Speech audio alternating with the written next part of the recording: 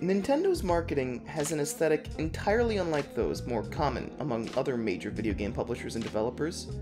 Their Nintendo Directs, Treehouses, and other broadcasts have a sort of friendly and familiar tone, and their games take a similar approach. Games like Pokemon, Animal Crossing, Breath of the Wild, and others use cheery, vibrant color palettes and cute character designs to create a sense of caring and friendliness and approachability that's incredibly welcome in a landscape of games that are often much bleaker and more desaturated than what Nintendo has to offer. It is Nintendo's entire identity. Cheerful, family-friendly, approachable. And because of this, it's easy to excuse failures on the part of the developers making Nintendo's games by assuming they care a great deal about the people who play them. After all, they've said time and time again that their goal is to create the best experience possible for fans, and have done everything in their power to cultivate an inviting and welcoming atmosphere. But that isn't necessarily true, and in recent weeks, given the reactions to some announcements made about upcoming Pokemon titles and the reactions to those reactions, it seems necessary to clarify that Game Freak and Nintendo are not your friends. They do not care about you. They don't care about your interests or your problems or your goals or your desires. They're businesses. And as businesses, their primary interest is, has been, and always will be how much money they can make from you, the consumer. Creating games that are enjoyed by millions is just a means to this end. I know it can be hard to believe that the company that spent the last 23 years selling 2 copies of the same game with only minor differences over and over again would do something greedy and irresponsible, but if you can see through PR speak by, I don't know, Todd Howard? We have had an incredibly exciting year at Bethesda Game Studios. Given some of that excitement, impressed you're still here. It should be no more difficult to see through Junichi Masuda.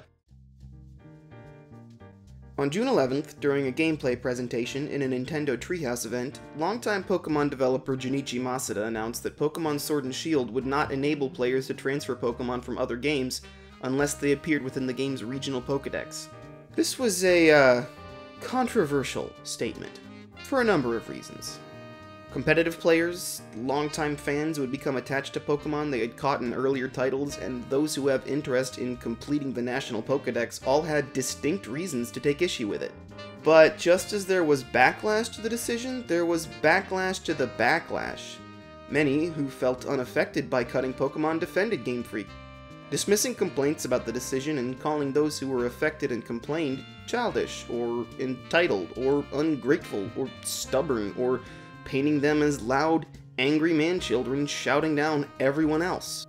And while it's understandable to not be bothered by these cuts, after all, significant portions of players won't continue to play the games much past completion of the main single-player content, and many of those who do won't seek to collect all Pokemon or choose to train Pokemon that aren't available natively within the game.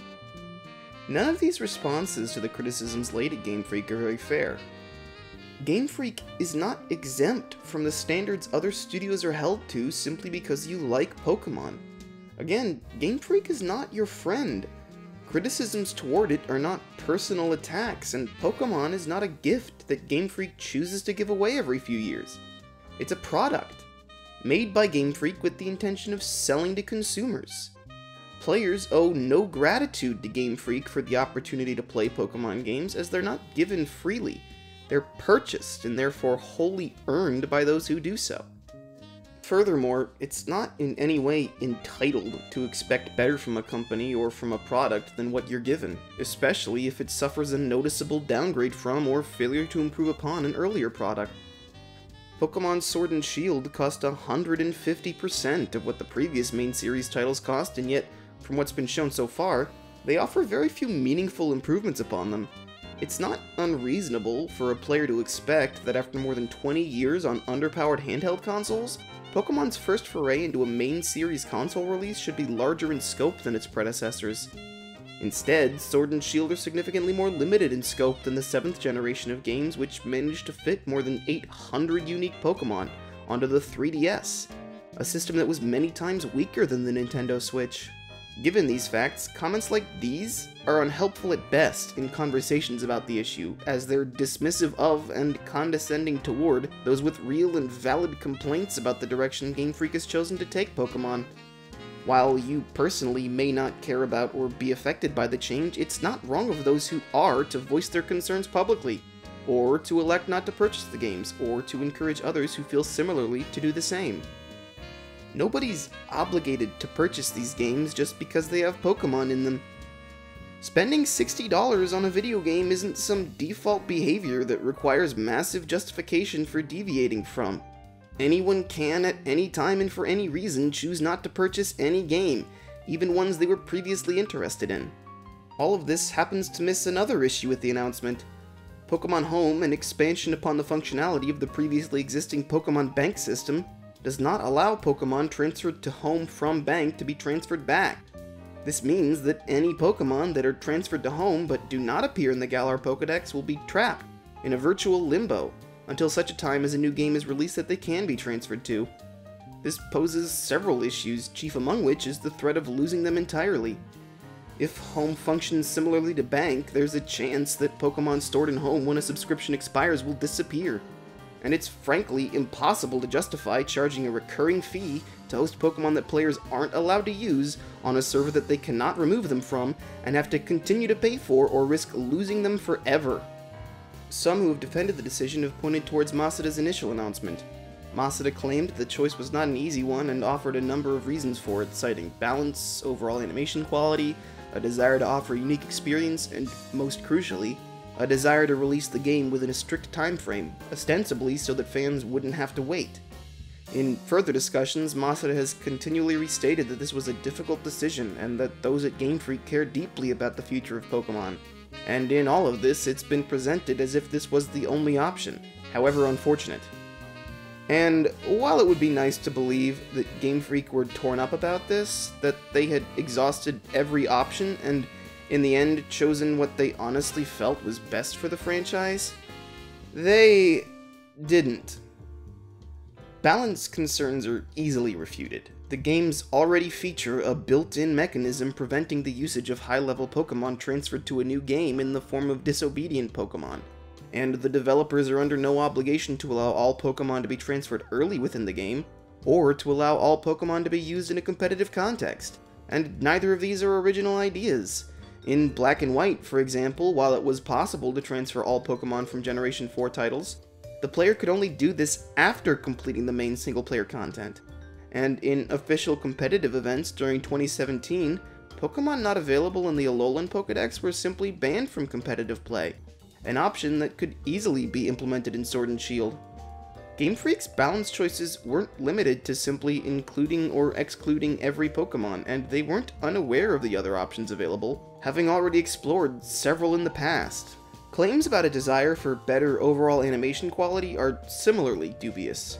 In gameplay demonstrations thus far, a number of visual and technical issues have been clearly visible, with low-resolution textures and low-poly models and extremely obvious pop-in. And some animations are largely static. I mean, just look at Wingull over here, T-posing around the map like he's our Lord and Savior Jesus Christ. Several of the other animations that have been shown off so far appear to be recycled or very slightly modified from previous titles, and battle animations suffer similar flaws. And it would be wrong to pretend that these animations are somehow insignificant. After all, the bulk of the playtime within these games will be spent either running around the map or in battle, and there's little reason to believe that if the animations for the two largest portions of the game are so neglected, that other areas will see significantly better treatment. And frankly, if they do, that simply demonstrates a severe disconnect in the developer's priorities.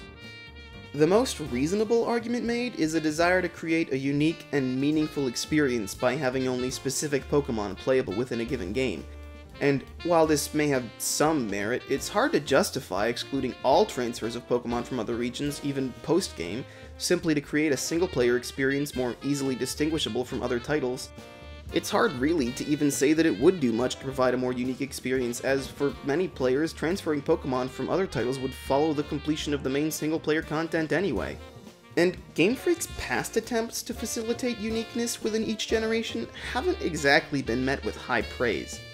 While controversial among some at first, Mega Evolutions were quickly embraced by fans as an enjoyable new feature in Generation 6, only to be dropped entirely from Generation 7 in favor of Z-moves. Z-moves were also generally well received, though many took issue with the failure of Sun and Moon to build upon the Mega Evolution concept introduced in the previous generation.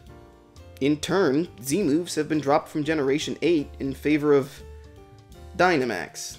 Dynamax is the main new battle mechanic advertised for Sword and Shield, and while it may be unfair to judge it just yet, given that there are possibly other properties that have yet to be unveiled, simply making your Pokemon bigger and stronger is far from an interesting mechanic, and it's hardly a welcome replacement for Z-moves and Mega Evolutions, which, if the trend continues, will go the way of other discarded and under-supported innovations upon the Pokemon formula, like triple and rotation battles, or Pokemon contests, or alternating seasons, or follower Pokemon. It's difficult, really, to argue that Game Freak has ever done a good job of providing any sort of unique experience compared to other Pokemon titles. In the time since Pokemon's first release, only a few new Pokemon types have been added, and the battle system and mechanics have largely remained the same. Little new content, aside from new Pokemon and regions, has been added, and to date, there are many issues within the games that have completely failed to be addressed in any way, like the arbitrary restriction on nicknaming traded Pokemon, or the archaic and needlessly complicated system of IV breeding that acts as a major time sink, and a gate preventing new players from being able to seriously compete against others. And there's still very little that can be done with Pokemon outside of battle, with the biggest option so far, Pokemon-Ami, being little more than a stripped-down Nintendogs minigame. But by far the most concerning justification given for the removal of many Pokemon was the desire to release the game earlier. Masuda claims in the initial announcement that this is so we don't keep fans waiting too long for every new entry in the series. Which is, probably the most diplomatic way possible of saying the game is being rushed to make a deadline, so points for that, I guess. Shigeru Miyamoto once said, in a quote that has today become as trite and overplayed as any other #deep quote swimming around in the vast ocean of useless information that is the internet, "A delayed game is eventually good. A rushed game is forever bad." In 2019, it's difficult to continue to believe in this philosophy. Games are released all the time nowadays, with major bugs or issues on launch that are patched and adjusted as time goes on, and new content is added regularly through updates and expansions. Even some of Nintendo's properties, like Super Smash Bros. And Breath of the Wild, have branched out into additional downloadable content. Game Freak is, of course, an exception to this rule, with a record of failure to support games through updates after release.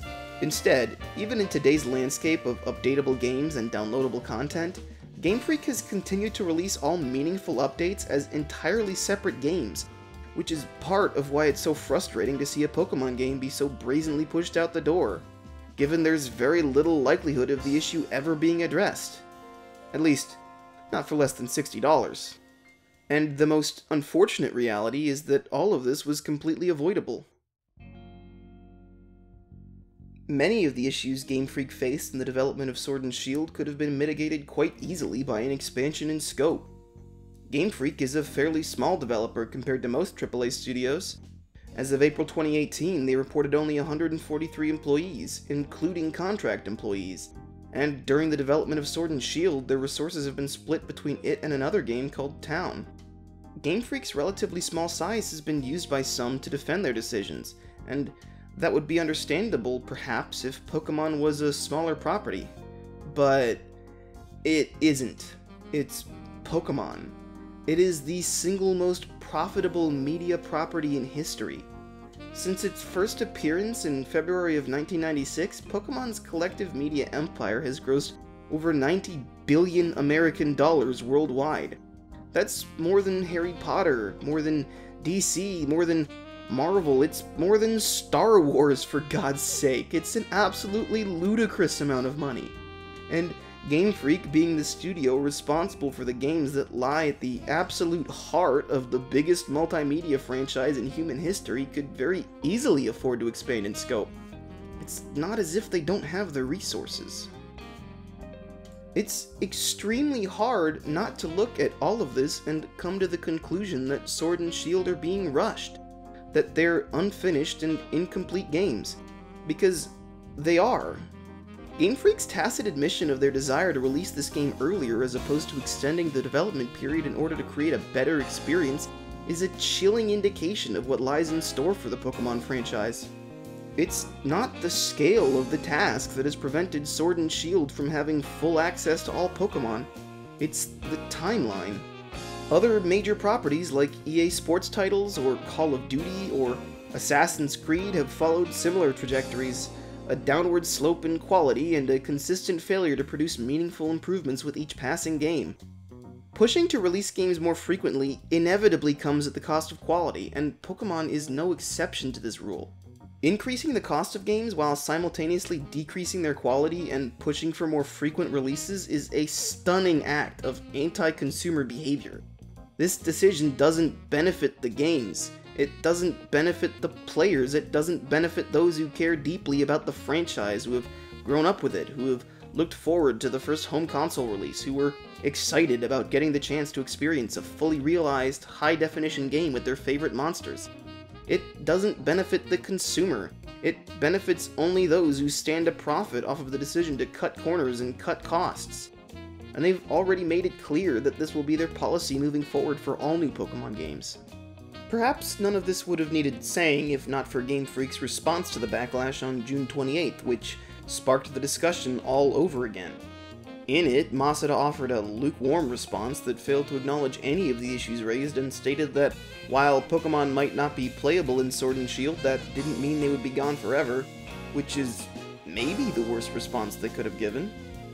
Like, yeah, you'll never get to play with all your Pokemon in the same game ever again, but maybe, eventually, down the line, you can pay us more money for the chance to play with some of them, like some sort of twisted lottery.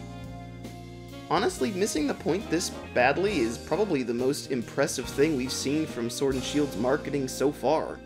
But Game Freak knows that's not the real issue. They just don't care. As long as all this backlash doesn't significantly affect their bottom line, and there's a chance it won't, because any losses in sales from those put off by this decision could easily be offset by the reduction in costs it enables, they don't have any reason to care. Instead, they can just sit around playing Pokemon Snap and ignore everyone who has a problem with it. Because they're not your friends. Unless your favorite Pokemon is from Kanto. Then you're probably fine.